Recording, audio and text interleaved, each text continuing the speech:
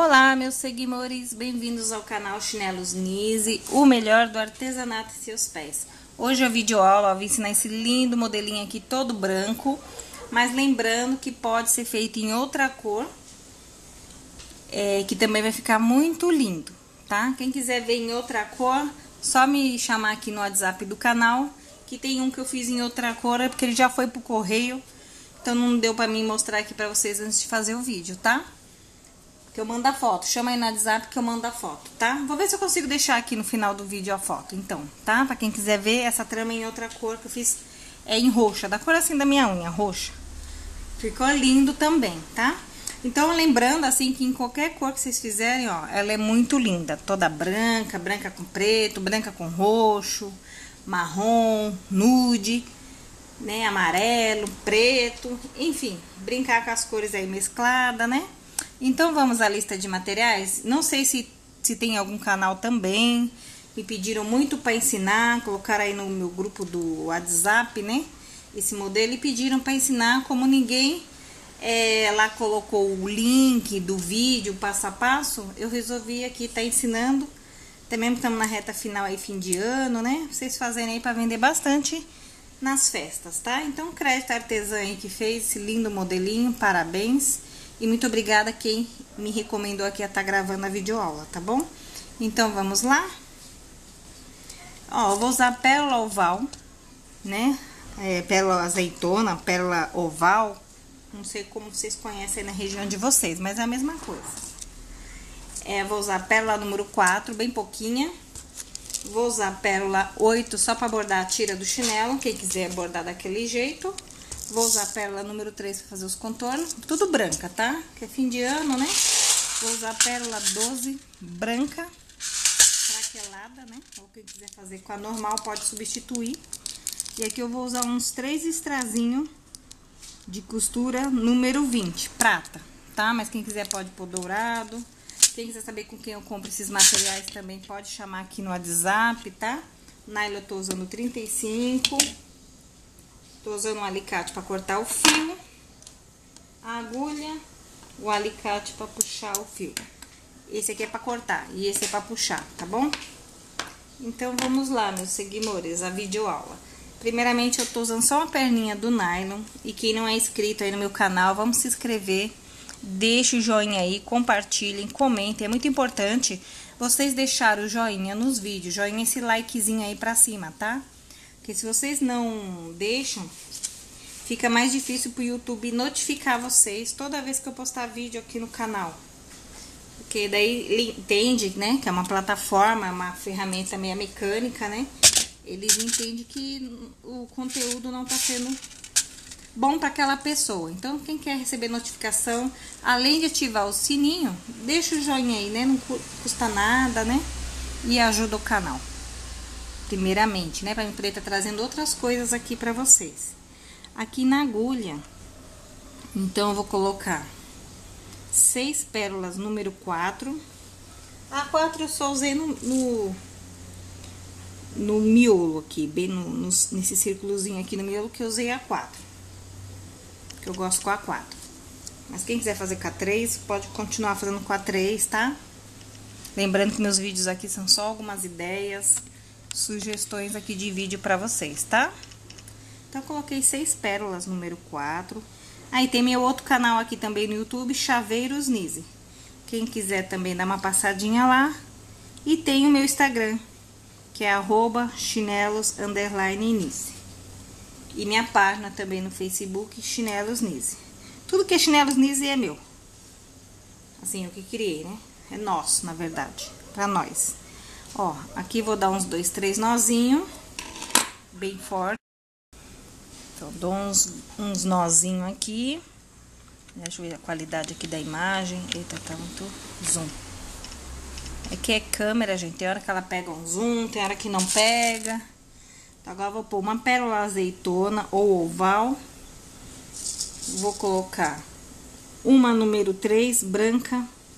Uma azeitona da cor que vocês tiverem. Ou uma craquelada. 12. Quem quiser fazer com a 10 também pode ser. Outra número 3. E outra azeitona. Essa combinação. Quem não tiver azeitona pode substituir por pérola 10. Quem não tiver a craquelada 12 pode ser a 10 também. Ou a 11. Ou pérola comum. Ou quem quiser embaixo, que de vez a azeitona põe a craquelada. E aqui põe a normal, também pode ser. Ó, fiz essa combinação. Tá saindo nessa pérola 4, branca.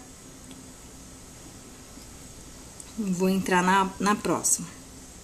Só vou andar com um nylon aqui pra frente, ó. Vou andar que tá saindo meu fio. E uma pra próxima. Porque tá uma bem aqui, por isso tá me atrapalhando.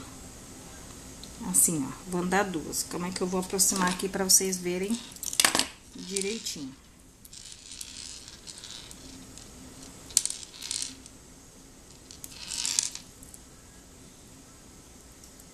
Ó, tá saindo nessa. Nessa mesma eu entrei com o fio. Aqui eu vou esconder só a minha rebarba, tá, ó. Tá saindo nessa, ó. Entrei nessa e já andei uma pra frente, tá, ó. Fazendo, é igual a renda francesa, tá, gente? A única diferença é que no lugar da pérola comum, eu tô pondo a pérola oval. Então, eu vou colocar mais uma pérola oval. Aqui, ó. Mais uma pérola oval. Mais uma número 3. Uma craquelada 12. E mais uma número 3, assim. Puxo. Ó. Coloquei uma oval, uma número 3, uma craquelada 12 e uma número 3, tudo branca. Vou entrar nessa oval que já tá aqui. Ando essa que tá saindo meu fio, ó. E saio mais uma pra frente. Aqui eu só vou trocar a agulha, que essa minha agulha aqui tá muito grossa. Eu gosto dessa aqui mais pra costurar na borracha do chinelo, ó. Agora, vou colocar... Aqui, vou colocar novamente uma pérola oval. Uma número 3. Uma craquelada 12. E outra oval. E outra 3, né? Essa combinação. Então, eu vou fazendo toda a florzinha renda francesa, a volta todinha, essa combinação, ó. Entro na oval, que já tá aqui, ando uma que tá saindo meu fio, e uma pra frente, ó. Dessa forma. E puxo o meu fio. Novamente, uma oval, uma número 3 branca, uma outra 12 craquelada e outra aqui, ó, número 3 branca. Puxo, aperto bem e agora eu vou entrar aqui nessa oval, que já tá aqui, né, ó. Entro nessa, ando uma, aqui tá saindo meu fio e uma pra frente. Sempre anda uma pra frente, que tem que caminhar o fio pra frente, né, ó. Vou colocar uma oval, uma 3,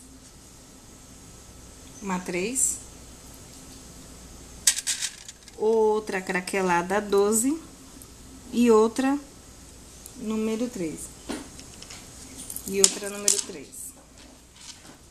Tá saindo aqui, entro nessa oval que já tá aqui, oval, azeitona, tá? Ando essa que tá saindo meu fio e ando uma pra frente.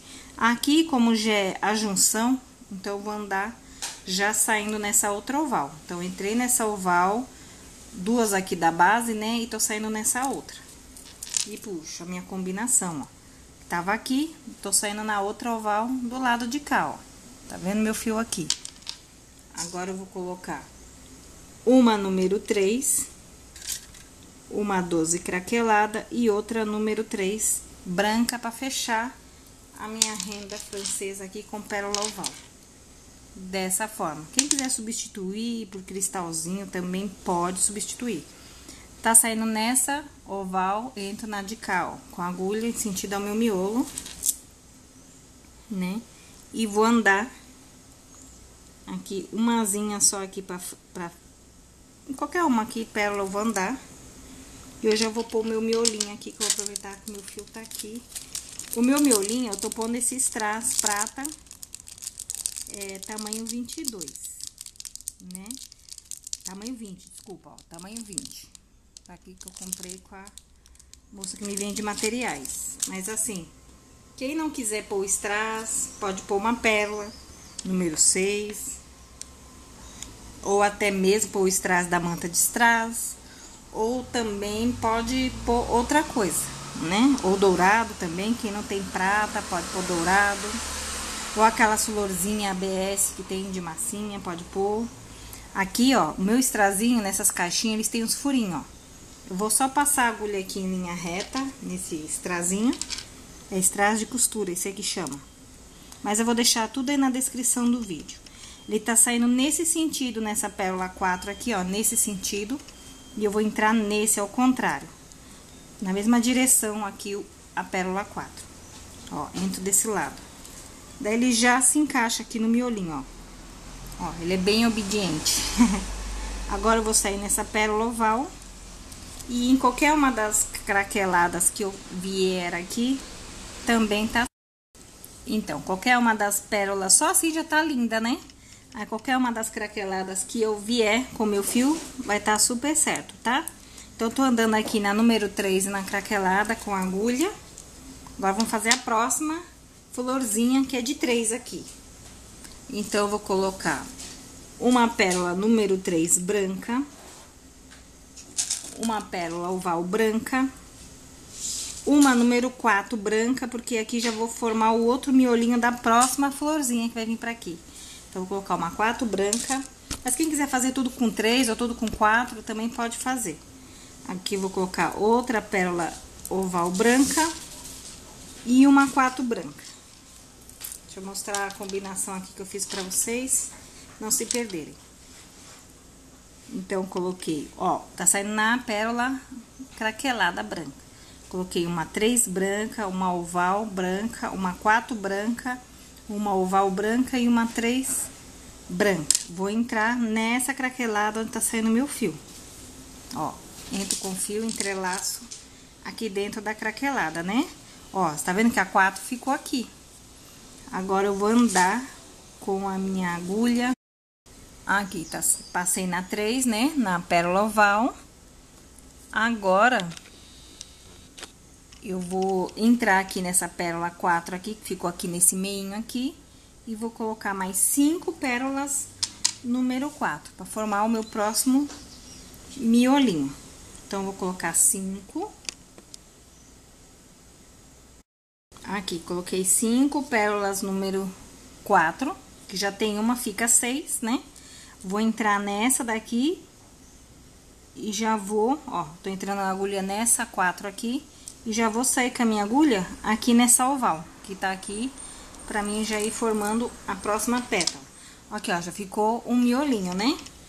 Então, agora, vou fazer o quê? Vou colocar uma pérola número 3, branca, uma pérola oval, branca, uma número 3, uma craquelada 12 e outra pérola número 3 branca. Outra pérola, não, como é que eu inverti aqui? É uma número 3 branca, uma 12 craquelada, uma 3 branca e uma oval branca. Eu inverti a posição aqui, mas é assim, ó. A 3 branca, a craquelada 12, a 3 branca e a pérola oval. Puxo, tá saindo aqui nessa oval aqui, né? Ó, tá saindo nessa oval aqui. Então, coloquei essa combinação. Vou entrar nessa próxima aqui, número 4 do miolinho, e vou sair novamente nessa oval aqui que nós estávamos com o fio. Puxo, ó, já tá formando a próxima pétala, né? Vou andar com a minha agulha em todas essas que eu acabei de colocar. Na 3 branca, na 12 craquelada, eu tenho que voltar com o meu fio. Ó, na 12 craquelada, na 3 branca e na oval branca. E já vou andar uma número 4 aqui do meu miolo também, ó. Já aproveito, tô com a agulha. Quem quiser pode virar assim, tá, gente? Ó, tá saindo nenhuma próxima aqui do meu miolo. Vou colocar uma oval uma 3, uma 12 e outra número 3. Ó, essa combinação, a oval, a 3, a 12 e a 3. Vou entrar aqui nessa oval, né, que já tá em sentido ao meu miolo aqui. Ando uma número 4 aqui no meu miolo e uma pra frente, dessa forma aqui, e puxo. Vou colocar novamente uma oval, uma 3, uma craquelada e uma 3. Lembrando, quem é novo aí no canal, se inscreva. Quem puder, gente, carecidamente, puder ajudar a divulgar meus vídeos, pegar esse link aí, compartilhar com força aí nos grupos do Face, do WhatsApp, do Instagram, fico muito agradecida. Ó, meu strazinho tá lá pra baixo, que meu direito vai ser esse lado, tá? Enquanto não põe o miolo, não tem direito e nem avesso. Como eu já havia colocado, então tem que se atentar a isso, tá?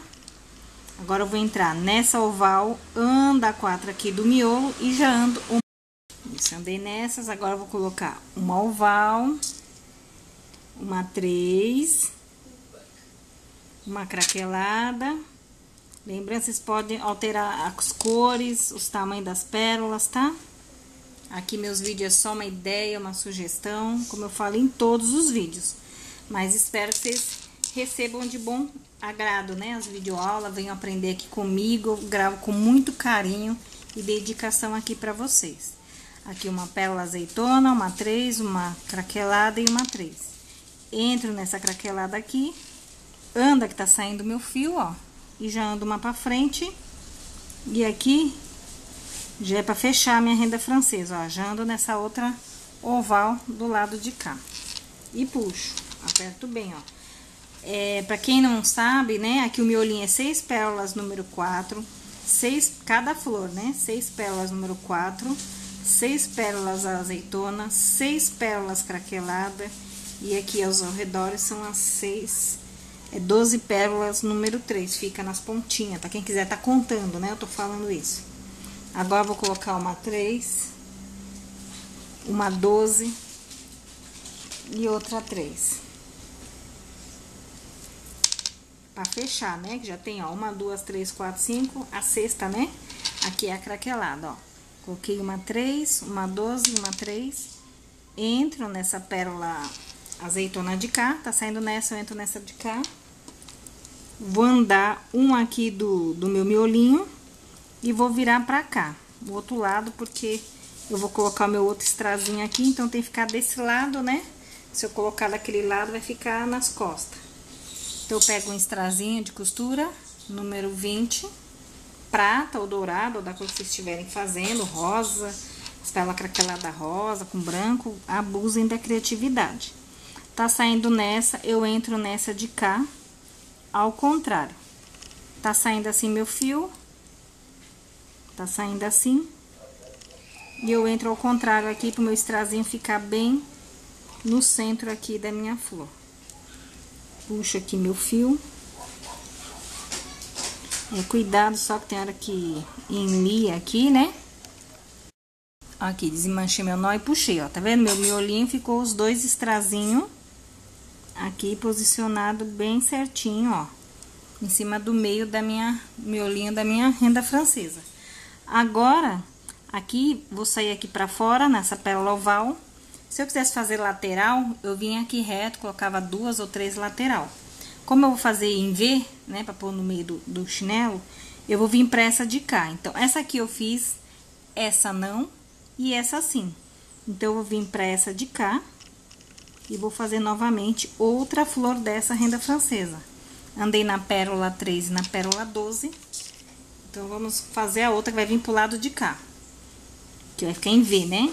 Então, eu vou colocar uma número 3, uma pérola oval, uma número 4, que vai ser o meu próximo miolinho, outra pérola oval e mais uma número 3. Essa combinação aqui, ó. Coloquei uma 3, uma oval, uma 4, uma oval e uma 3. E vou entrar nessa pérola craquelada 12, onde tá saindo o meu fio, e puxo. Ó, tá vendo? Já tá vindo pra esse outro lado. Se eu fosse fazer em linha reta, eu vinha fazer essa combinação nessa de cá. Ou em T, né? Fazia uma pra cá, né? Pra costurar no... Ou aqui, ó, quer dizer, uma pra cá e uma pra cá pra costurar no chinelo freedom, né? Então, eu vou andar nessa número 3 aqui. Nessa oval. E nessa aqui, número 4. Eu vou parar aqui na 4, que eu vou fazer meu próximo miolinho. Então, aqui agora eu vou pôr uma sequência de 5 pérolas número 4, igual eu fiz nessa daqui. Ó, 5 pérolas número 4, eu só vou fechar o pote aqui, que eu sou muito desastrada. Então, eu não vou usar mais pérola 4. Então, que eu já não tô usando mais, eu tô fechando. Eu sou desastrada. Daqui a pouco eu derrubo tudo aqui, Deus me livre. Aqui, ó, coloquei 5 pérolas número 4, já tem uma aqui, fica 6. Então, eu entro nessa daqui que já está aqui e automaticamente eu já passo minha agulha aqui na pérola oval. Já saio com ela aqui pra fora. Puxo. Agora eu vou colocar, continuar a fazer a outra renda francesa. Então, eu vou colocar uma número 3 branca, uma craquelada 12, uma 3 branca e uma pérola azeitona, oval, né? Aqui, ó, dessa forma. Tá saindo nessa pérola oval, coloquei uma 3, uma 12, uma 3 e uma pérola oval. Vou entrar nessa daqui, ó, onde tá saindo meu fio, e saio nessa azeitona aqui, ó, entrelaço nessa daqui. Puxo todo o meu fio. Agora, eu vou andar com o meu fio em todas essas combinações que eu acabei de colocar e uma da base. E vou continuar fazendo essa minha última renda francesa aqui, gente. Já venho mostrar pra vocês, tá? Olha aqui, meus seguidores, terminei a última, ó. Fechei ela, como ficou? Em V, ficou assim. Se eu fosse fazer na tira lateral, né, do chinelo, eu faria essa daqui de vez nessa pérola, eu faria nessa aqui. Ela ia vir aqui em linha reta, tá? Mas, enfim, agora meu fio tá saindo aqui na pérola, já coloquei meu strazinho de costura 20, prata, tá saindo aqui na pérola 3. Agora, eu vou contornar todas essas pérolas craqueladas que ficaram ao redor aqui, né? Em tudo ao redor. Então, eu vou colocar 9 pérolas número 3. Quem não tiver 3, quiser fazer com a 4, coloca 6, 4, tá? Que também dá certo.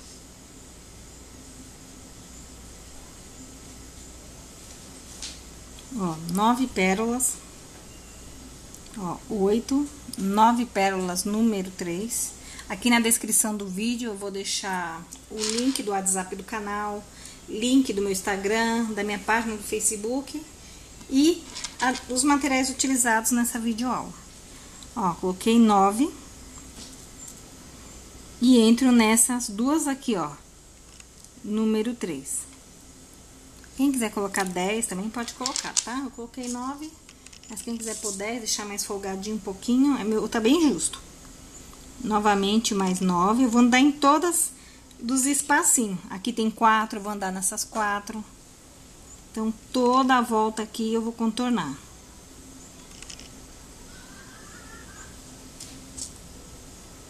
Ó, 6, 7, 8, 9. Aqui, ó, coloquei 9, novamente, ó. E vou andar essas duas pérolas número 3 aqui do encontro de cada pérola craquelada, eu vou andar, ó, tá? Coloquei mais 9, ó, só entro nelas que já vai moldando todo o contorno aqui da minha renda francesa aqui. Então, vou continuar caseando aqui, já venho mostrar pra vocês. Olha aqui, meus seguidores, olha que gracinha, já contornei todas. E vou deixar no final aí uma foto que eu fiz com a pérola azeitona, essa branca, e aqui eu fiz o resto tudo lilás. Ficou linda também. Agora aqui eu tô saindo nessa pérola oval e vou parar aqui nessa pérola craquelada aqui, ó. Por quê? Porque agora eu vou fazer as tiras, né? Vou fazer a cabecinha de Mickey, né? Com a pérola 8 pra cá e com a pérola 8 pra cá. Eu aconselho vocês sempre medirem na tira do chinelo primeiro, né? Que nem desse lado aqui, eu vou fazer o lado de fora, eu vou fazer 7 cabecinhas de Mickey. E o lado de dentro eu vou fazer 6.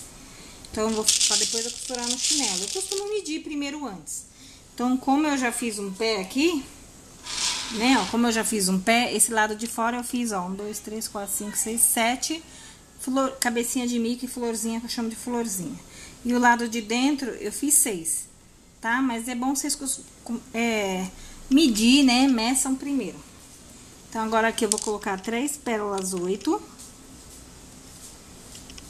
3 pérolas 8. E vou entrar nessa craquelada mesmo, ó. Onde tá saindo meu fio, eu entro com 3 pérolas 8. Ó, já fiz minha primeira florzinha. Agora, eu ando essa 8 aqui da lateral e vou parar nessa aqui, ó, do meio.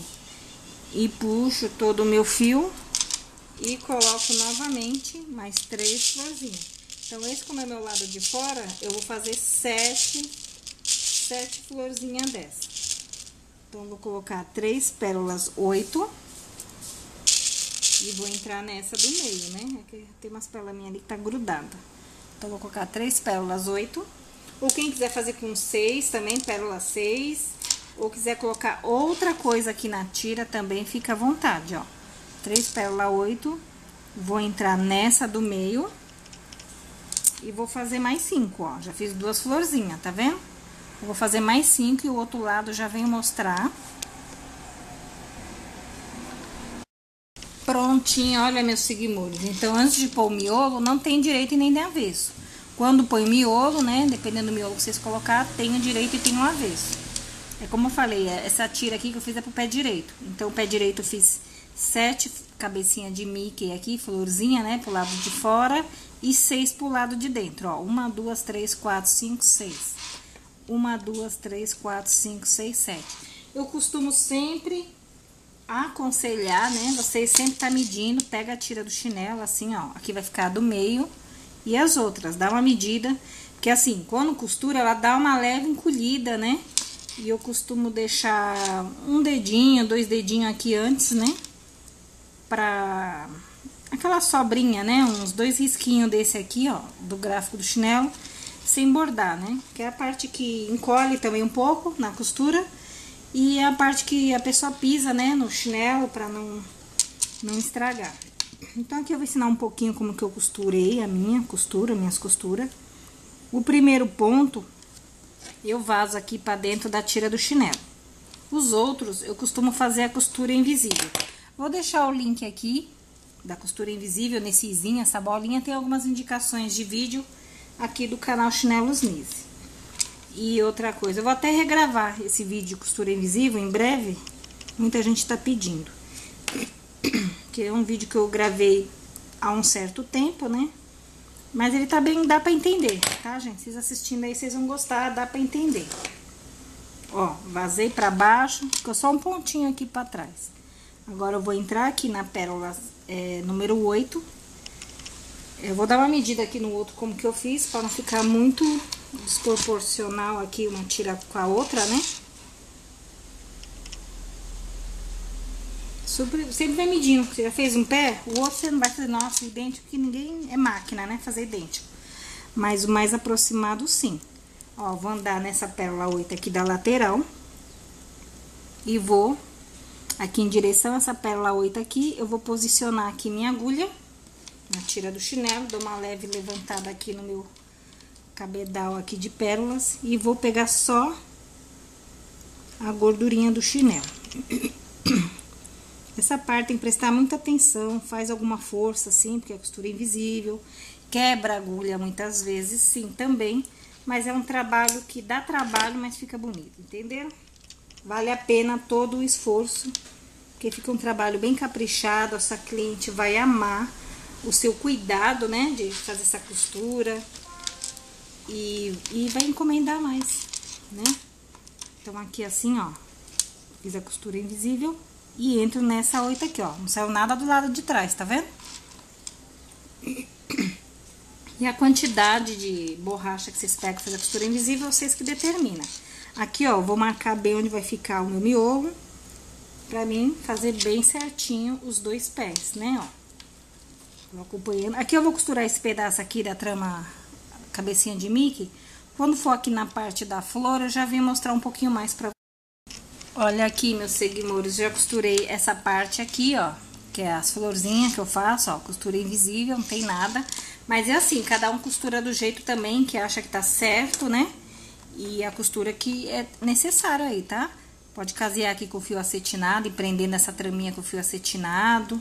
E costura essas flores em cima do fio acetinado, quem tem dificuldade, né? Que é a costura invisível. Aqui eu já prendi a craquelada. Vou entrar aqui na pérola de azeitona aqui, ó, oval. Ó, meu fio tá saindo aqui no meio. Embora eu vou passar meu fio aqui pra trás. Ele tá aqui pra frente, vou passar aqui pra trás. Agora eu vou prender uma pérola dessa aqui, número 4. Deixa eu ver onde vai ficar direitinho aqui, ó. Vou prender uma pérola aqui, número 4, dessa minha flor aqui, tá? Então, eu venho aqui dar uma leve levantada, novamente, sempre com muito cuidado, tá, gente? Pra não arranhar as pérolas, não estragar todo o trabalho. Aqui eu tô pegando um pouquinho da borracha do chinelo, só pra prender uma pérolazinha 4 aqui do miolo, ó. A quantidade vocês que determinam aí, desde que fique bem segura a costura também, não arrebente, no caminhar, né, da cliente, não arrebente. Quem estiver gostando aí dos meus vídeos, gente, deixa um joinha aí, compartilhem, comentem, se inscreva aqui no meu canal, sempre eu tô trazendo vídeos, conteúdo aí pra vocês. Ó, puxei. Agora eu vou entrar nessa pérola 4 aqui do miolinho, ó, da flor, onde eu tô prendendo aqui na tira do chinelo. Agora eu vou caminhar essas duas pérolas aqui, número 4, do miolinho dessa flor, só tô caminhando com a agulha nelas. Tá? Ó, caminhei nelas, duas aqui, da 4. Duas, e vou passar meu fio aqui pra trás da tira do chinelo. Aqui, ó. Passar aqui pra trás. Vou prender essa outra pérolazinha aqui do miolinho número 4. Aqui. Passei meu fio aqui pra trás.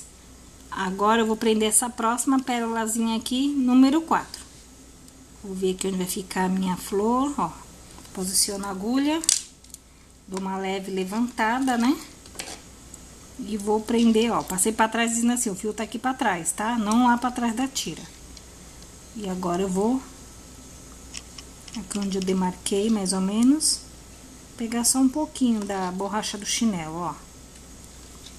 Tá vazando aqui, ó, só a borracha do chinelo, tá vendo? Agora eu puxo com muito cuidado, que quebra assim a agulha, viu? Costura invisível. Não minto aqui pra vocês jamais. Ó, e vou puxar.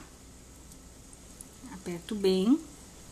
E agora eu vou entrar aqui, ó, nessa pérola número 4 que eu demarquei aqui, ó, do meu miolinho, ó.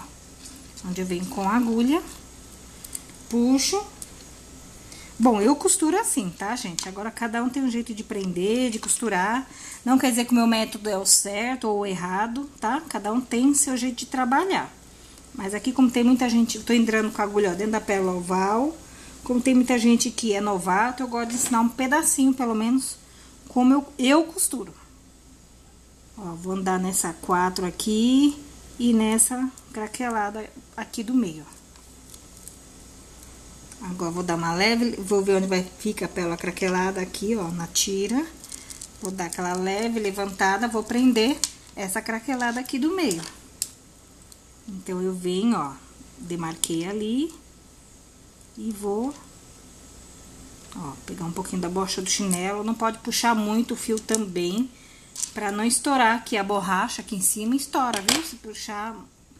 Pode puxar assim pra cima, assim não. Tem que puxar, ó, sentido pra frente, pra não estourar a borracha do chinelo, tá? Porque o nylon, ele corta. Se puxar de mau jeito, ele estoura aqui o ponto que você tá dando, né? É como se estivesse costurando uma roupa, né? Tem que costurar, puxar direitinho pra não arrebentar a costura. Mas aqui que é borracha com nylon, entra em atrito, acaba estourando toda a costura que você fez aqui, nesse ponto, no caso. Mas também, se acontecer, vocês têm que enfiar a agulha depois em outro lado, em outro local. Próximo, mas em outro local. Aqui, ó, dei uma puxadinha pra ficar firme também meu trabalho, firme na tira. Ó, entro de novo nessa pérola craquelada. Cuidado que às vezes enrosca, né, nas tiras aqui no trabalho, que já tá sendo posto na tira. Ó, já tô quase indo pro outro lado, tá vendo? Agora aqui o meio, vocês têm que segurar bem também, pra ficar tudo certinho. Vou entrar nessa 4 e nessa pérola oval aqui.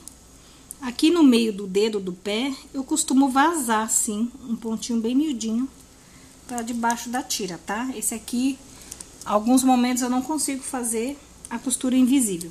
Eu acho que fica mais seguro eu vazando um pontinho pra baixo do que eu fazer invisível aqui. Então, aqui nessa pérola 4, ainda aqui do meio aqui, ó, eu vejo onde que ela fica mais ou menos. Vou vazar um pontinho só o distanciamento dessa pérola, ó, pra trás da borracha do chinelo. Então, só aqui no começo que eu deixo um ponto vazar e aqui um bem pequenininho também, eu acho que fica melhor. Eu vazar um pontinho que fazer invisível aqui e arrebentar.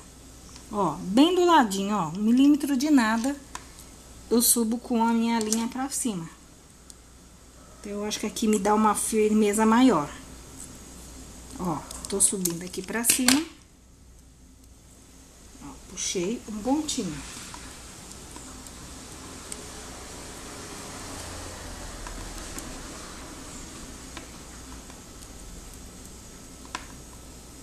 Agora não lembro se eu passei dentro da pérola, mas se eu não passei, eu vou passar de novo. Vou passar dentro da pérola 4, que eu tô fixando, que eu não lembro se eu passei, gente, olha. Puxa vida. Mas se eu passei, eu vou passar de novo, não tem problema. Melhor pecar por excesso do que por falta, né? Então, eu vou andar mais uma pérola aqui, 4 aqui do miolo, mais uma. Ó, meu fio tá saindo aqui, embaixo da trama.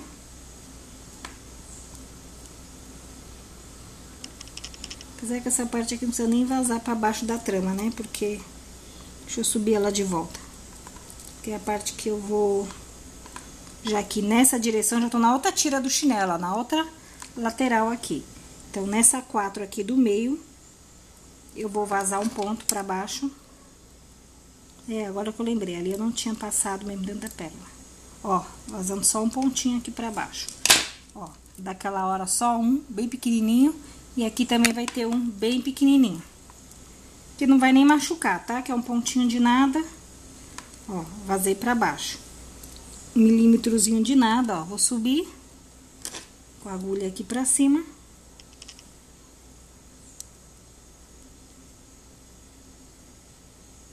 Sempre com calma, com muito cuidado.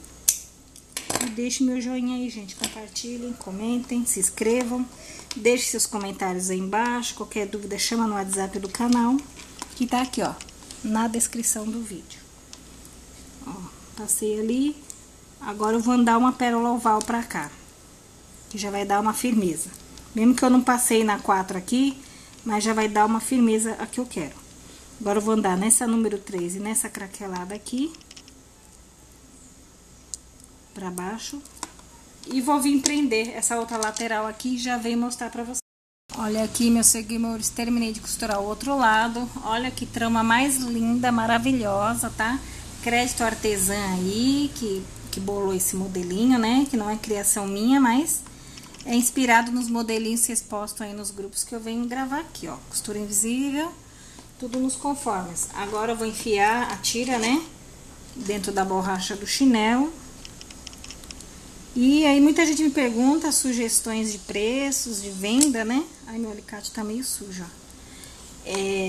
Como que eu digo? Vocês têm que ver quanto vocês pagam no material aí na região de vocês, quanto vocês gastam para fazer cada par, e aí ver por quanto que vocês devem cobrar, tá, gente?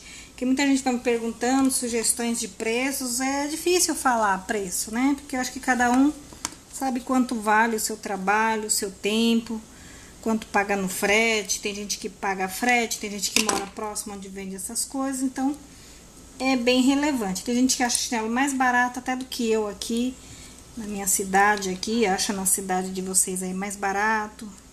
Eu já não acho tão barato, entendeu? Então, é cada um, né? Entendeu? Aí vocês têm que ver quanto vocês pagam nos materiais. Olha que linda. 3 flores, olha que beleza. Então, essa é a videoaula de hoje, meus amores. Espero que vocês tenham gostado, tá? Ó, o pé direito, o pé esquerdo.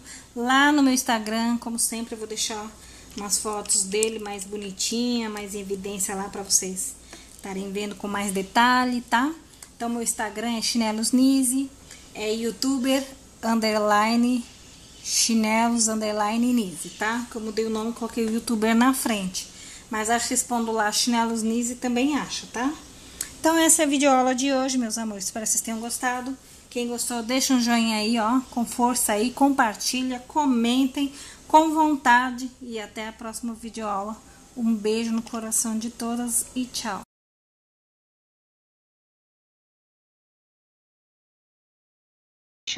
Olá, meus seguidores, bem-vindos ao canal Chinelos Nise. Venho convidar todos vocês a se inscreverem aqui no meu canal e vim aprender a fazer, ó, uma lindeza mais linda que a outra aqui. E para isso, se possível, é só vocês se inscreverem aqui embaixo, ativar o sininho para receber notificações toda vez que eu colocar vídeo aqui no canal e deixar aquele joinha bem legal aqui para mim. E me seguir também nas outras redes sociais, como meu Instagram, @chinelos_nise e na minha página do Facebook Chinelos Nise. E lógico, aqui também no meu canal. Então vamos lá, videoaula?